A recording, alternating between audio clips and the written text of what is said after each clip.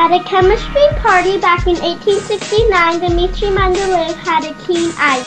Noticing some patterns, he came up with a design for periodic trends with a periodic line. He grouped elements in order of increasing mass, and practice repeated. He noticed really fast. The periodic table that we know and love today wasn't very like to the Dmitri Mendeleev. Starting from the left, we got atoms that go boom, sodium, potassium, and lithium too.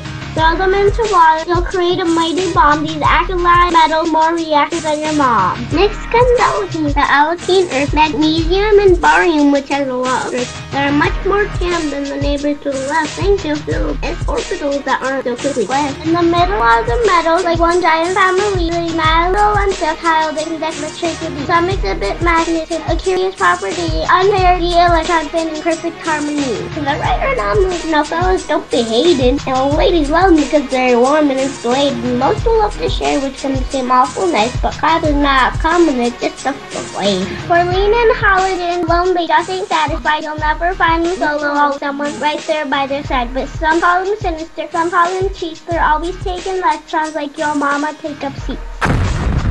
Now don't be a moron. Get on with your silicon. Bend with the periodic trend. Now whoop with your periodic group. Slap your knee with your periodic family. Pay a fee for more electronegativity.